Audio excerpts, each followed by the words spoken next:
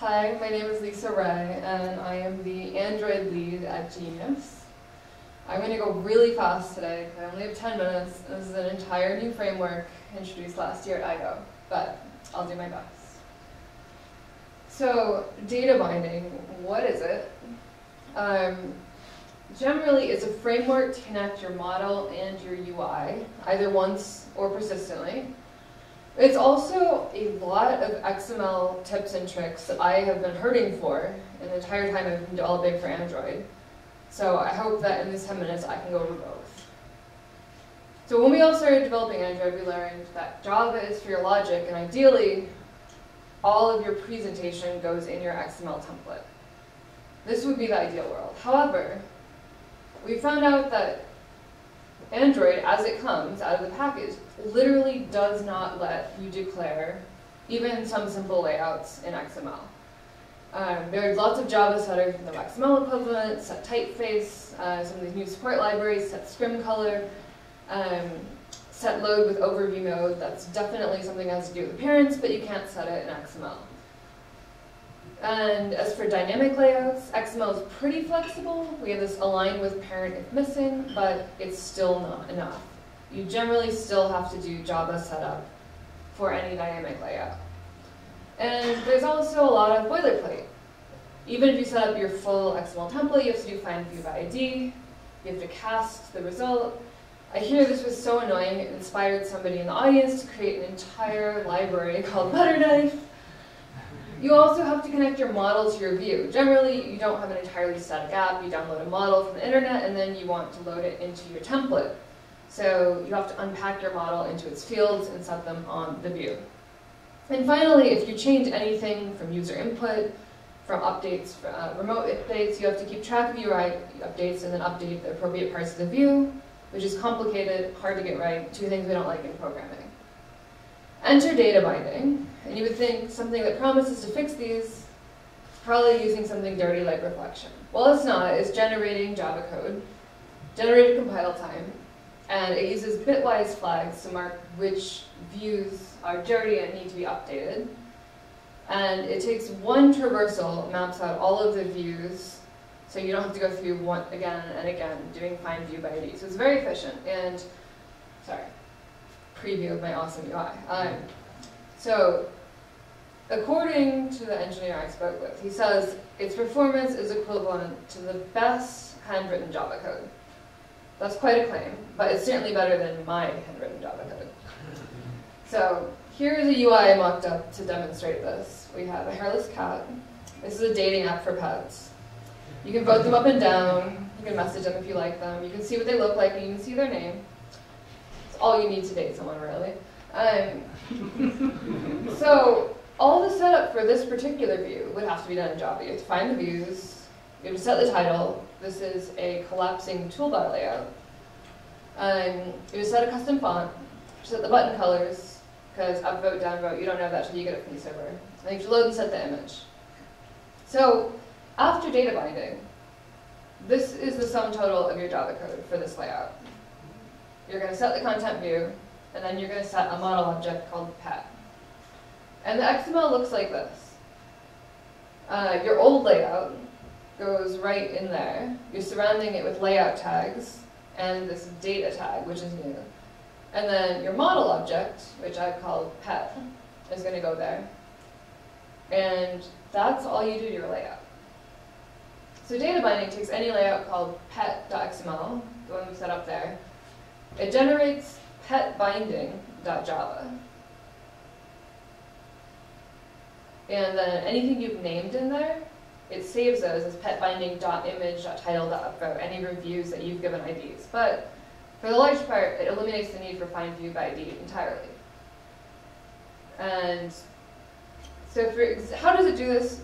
If you were using an existing attribute, like this one, app title equals a string, this would be for a static app. For data binding, you just say, I want this to be equal to my pet's name. And there may not be pet.name, but there's pet.getName, which is the Java setter. So as long as you follow standard Java guidelines, data binding will just figure it out. You can use shortcuts like this. Now, there are some Java setters, as I mentioned earlier, that do not have any XML attributes. Well, data binding creates them. So in this case, I know that I have upvoted Tinkerbell because she's lovely. However, there's no Android selected attribute, but I'm making one. In this case, app is just a namespace that I made up. And I can say, if my vote is equal to an upvote, set it selected. And data binding looks for something on view called set selected. It finds it because there's this Java setter. And this just works. Now, image URL. Suppose this is an image view. I think we all know pretty well there is no attribute on an image view called image URL because that would make our life too easy. But in this case, we can write this. We can write it by creating a binding adapter where we say that we would like to create a custom namespace and we'd like the attribute to be image URL. And we pick the view we'd like to bind and whatever we want to pass in this case the string URL.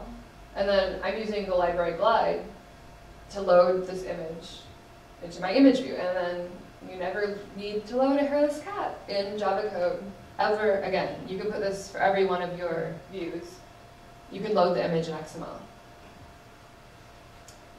And as for custom attributes, you can make ones that do not exist as setters.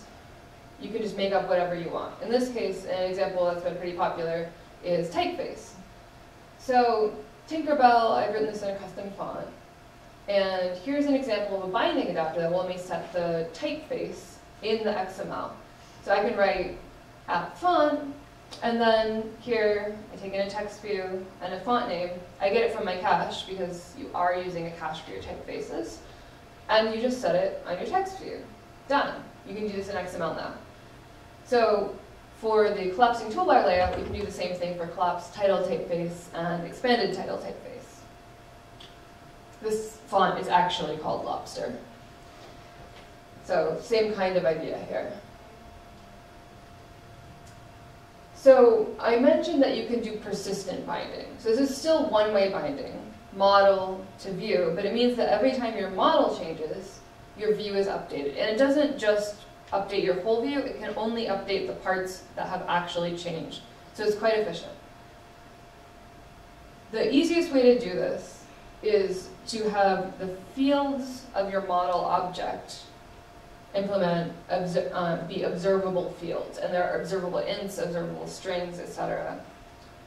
And in this case, you'll use the observable field's own getters and setters to access it. And that means that when you change that field, the view parts that depend on it will be automatically updated.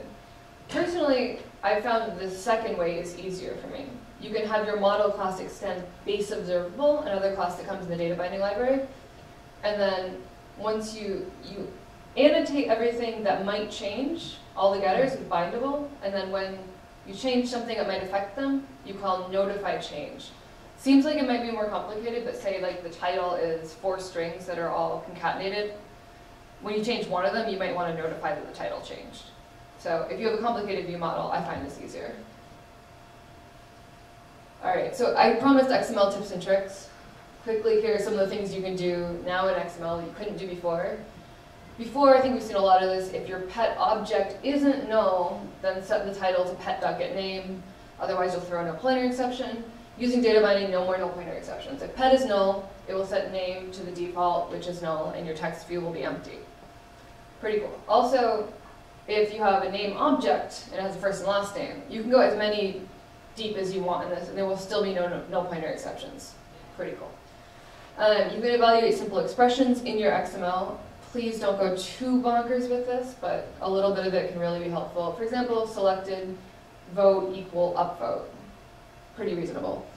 Or you can do drawable right. If it's a cat, put a cat, or, sorry, this is supposed to be a dog, but material icons only have a pig.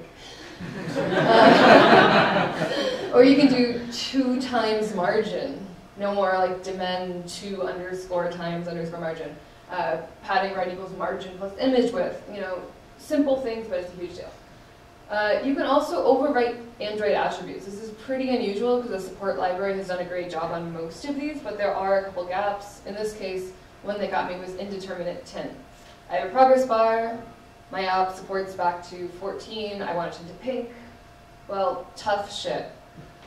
Well, I can say, whatever, I know what I want to do. I'm going to overwrite Android indeterminate tint. Every time I put this in my XML, I want you to call my binding adapter, and I want to use a tint. And now this just works. So someone asked me, why is rehearsing?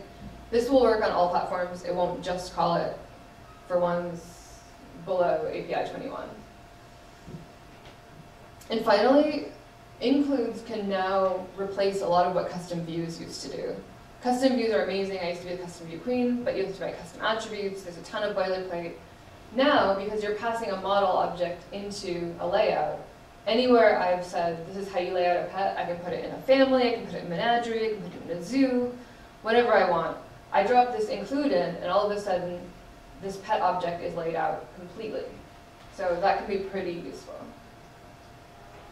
The elephant in the room here is that there has not been an official announcement that data binding is out of beta. However, I have it on good authority that now that data binding is included and built with Gradle in the normal way with the rest of Android Studio, it is stable and it is safe. And we've been using this at Genius in production for about 8 months with no issues. And because the code is generated at compile time, you can be sure that what you test is what you ship. So it's quite safe, and if you are interested, I would say it's a good time to dip your feet in. Speaking of Android Studio, there is now Gradle integration. There's syntax highlighting, there's code completion, and you can view and debug all of the generated code, which is pretty useful. So, how do I get started? You add these 3 lines to your build.gradle file, and you can get going. So, I hope you have fun with it, and I hope you enjoyed it as much as I have.